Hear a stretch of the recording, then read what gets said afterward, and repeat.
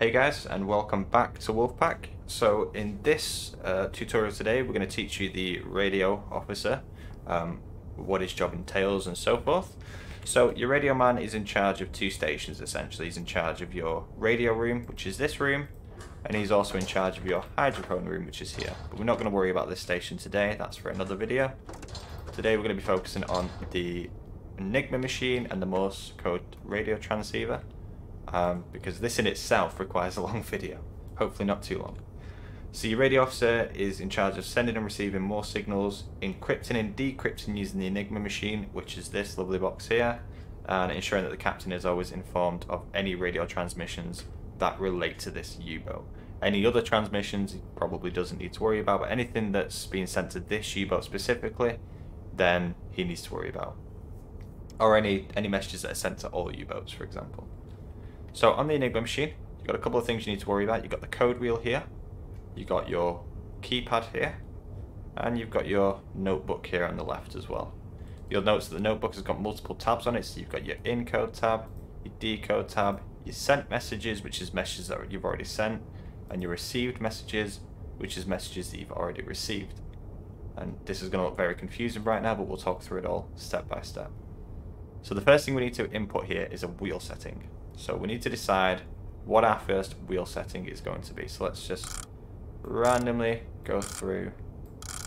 So we're going to use NNRV. So let's put NNRV.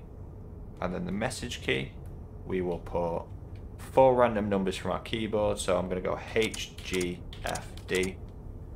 And you'll see that's encrypted this to CIWU. So what we need to worry about here is inputting this setting now, the HDFD, into our wheel setting. So HG, this requires good knowledge of your alphabet skills. FD, there we go. So HGFD is now set in our Enigma machine here. And in the plain text, I'm going to put my message.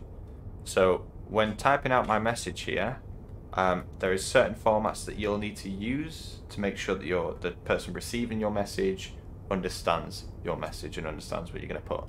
So in my encryption text here, I'm going to say reports, so RPT, which means reports, and I'm going to put an X here as a space to show that that's one word. So report X, and then solution. And you see that takes up one line there. So I actually don't need to send an X here because we're on a new line. Report solution data for, and you see we've got one space, so we're going to put an X here. And then convoy XX with a space, CRS for course, so convoy course, and X speed, so SPD for convoy speed, and that's all set there. And you see that's now been encrypted to this. So this is what we need to send out in our Enigma machine with these two as well. So in the Enigma machine now, I'm going to, on the right box here, I'm going to click save, and I'm going to say test 2, save that, and that's going to come over here now to this station. And you see page 2, because I've already sent a message, which was this one. So page 2, you need to go to the bottom right here like so.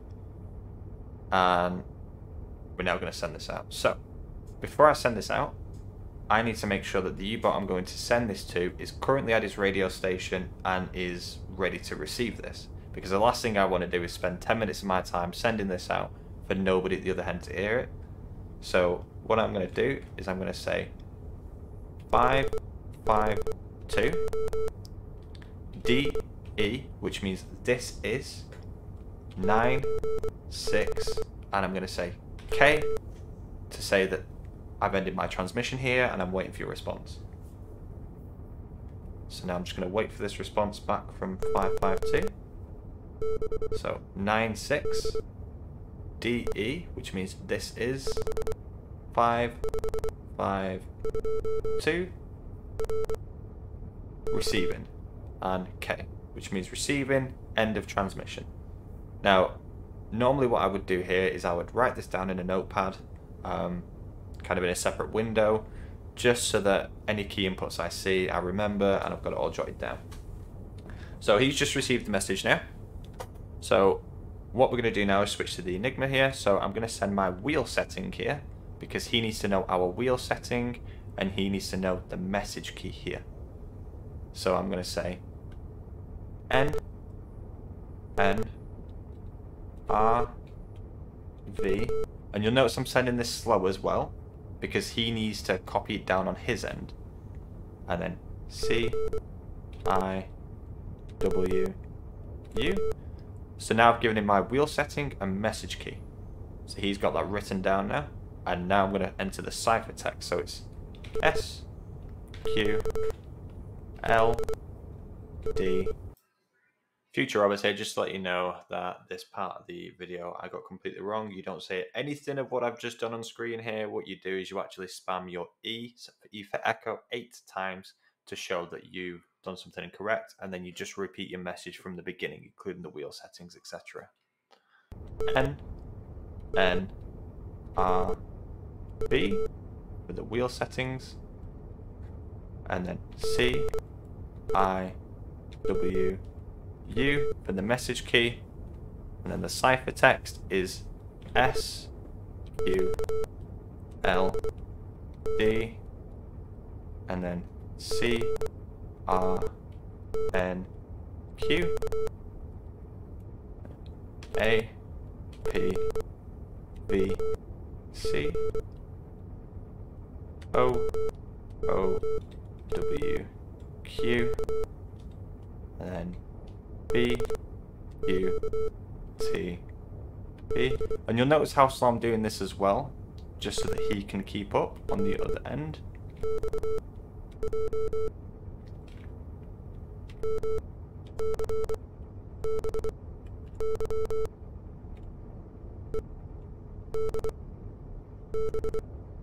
N, like so, and then I, E, O, F, and Z, I, S, N. So that's the ciphertext, but he doesn't know when the message is going to end. So for all the person on the other end knows is that he's going to expect more. So now I'm going to say, we've just sent our ciphertext now, and it's the end of this message to use the Enigma for. So again, I'm going to send my wheel settings. Now immediately your radio officer is going to pick up on this to say, oh, we've already sent that message, so this must be the end of the message because it's the first 4 that we sent. Okay, and then we've sent that, and I'm going to send K. And that K means the message has been sent. So we've just encrypted our message. He says, Roger, wait.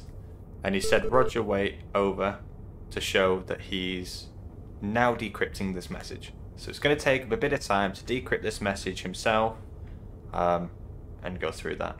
And don't worry, we're going to have a message to decrypt ourselves in a minute. So I'm going to get my trusty notepad up here, which is just this notepad, for example, just on a different screen.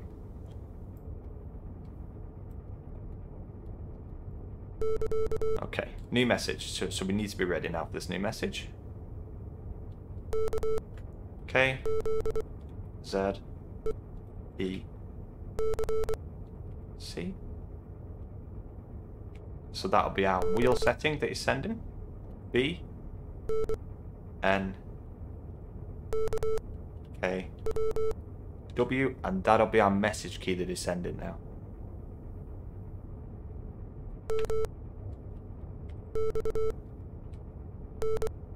Sorry, I'm writing this down. I'm just going to be a bit quiet while I copy this.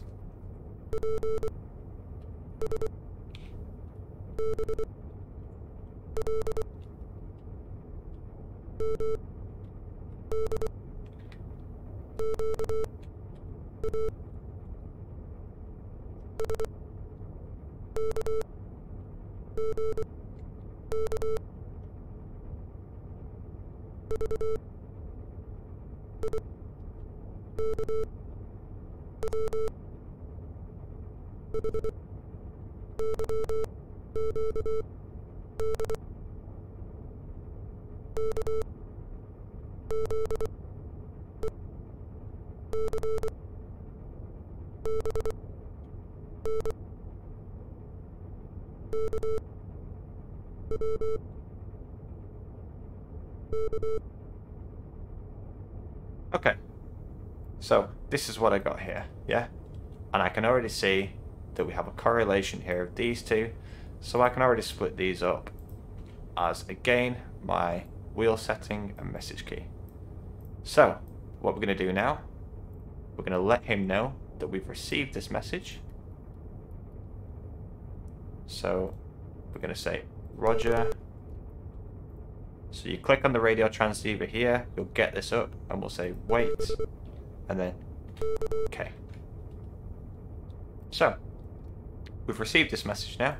Let's go ahead and decode it. So to decode this message, we come to the Decrypt New Message tab, or Decode here. And we're going to input again the wheel settings here. So it's KZEC. So KZEC. So let's go ahead and go to KZEC here. On our wheel settings, HIJK. I like to sing the alphabet in my head for this. KZEC.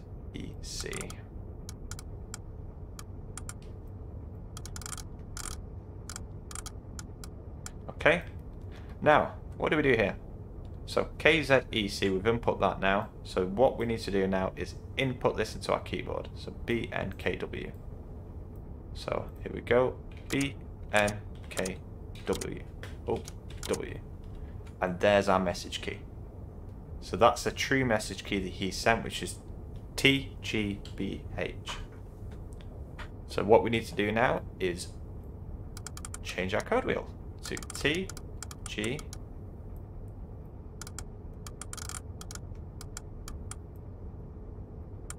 BH. And if this is all set correctly, then the next text I should input on the ciphertext should come out in plain text with exactly what it says. So the next thing I'm going to do is input all this area here. So let me go ahead and do that.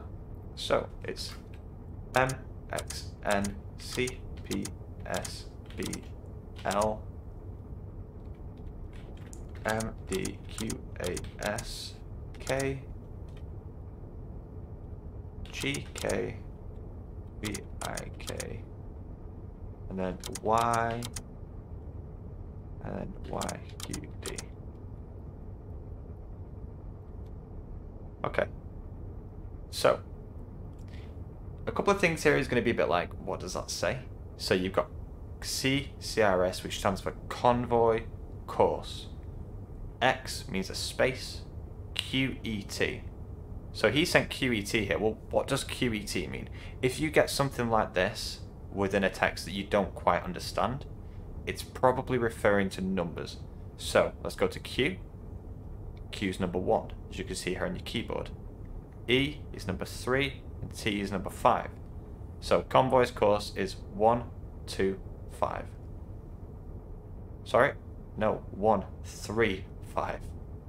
QET, 1, 3, 5. And Convoy speed, and you see he's written it in letter format as well for me. So you've got two types. You've got the number format here, and you've got your letter format. So 4, 3, and then KTOTY. Not sure what that says. So I think it's 3 knots. 4, 3. It can't be 4, 3 knots. Let's see if I've done this right here. So YYQD. Oh, yeah, I see. There you go. Speed 43 knots. Now it's not actually going to be 43 knots, but he's saying it's 43 knots, just for an example. So what I'm going to do now is say that I've done this and decrypted. I'm just going to put DC. And there it goes into our received tab here. Yep. And you see it's got the blue received. The Enigma operator was me, and we've now put this message into our received box. At this point, I would call up the captain and say new message received, convoy, and then the speed 135, convoy's course is 135, and I'd say the convoy speed, blah blah blah. Now at this point, I would also tell the operator that I've verified his message. So bear with me here. So what he actually might mean here as well is 4.3 knots. My bad. So he might mean 4.3 knots. So you can't actually emit a dot in Morse code. Well, you can, but it's very hard to depict which one the dot was. So 4.3 knots. Okay, so now that we've done that, I'm going to say that we've verified his message. So I'm going to say new message. I click again. Message verified. Over. Now if I say over, it means that, you know, you're kind of waiting for something else. You're still at your radio room. You're still able to be contacted.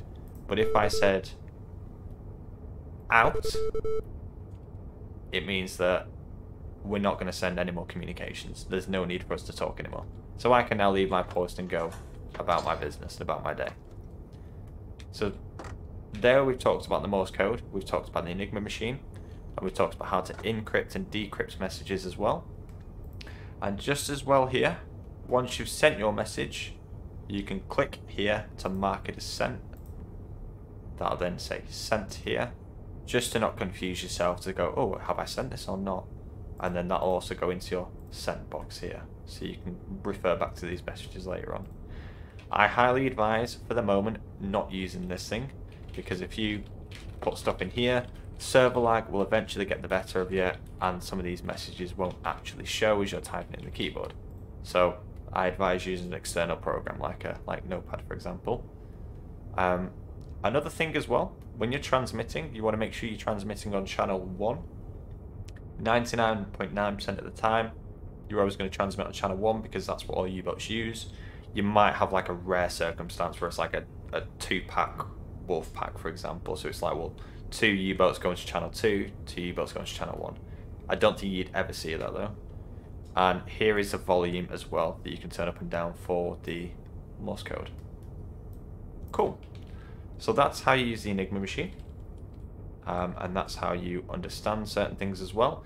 In the description below, I'm going to put some material in there to show you some Morse code abbreviations that we use, and other things as well to help you out with this layout. But once you get it, trust me, you'll get it. It'll take a minute to get into, but once you've done it, that's it. You're done, and you know what you need to do then. I just want to thank Fox as well for being the man on the other end of this radio today and helping me get this sorted, running through the material with me, and ensuring that we're both on the same page. So cheers for that, Fox. If you have any questions, please leave them below as well. I'm more than happy to answer them.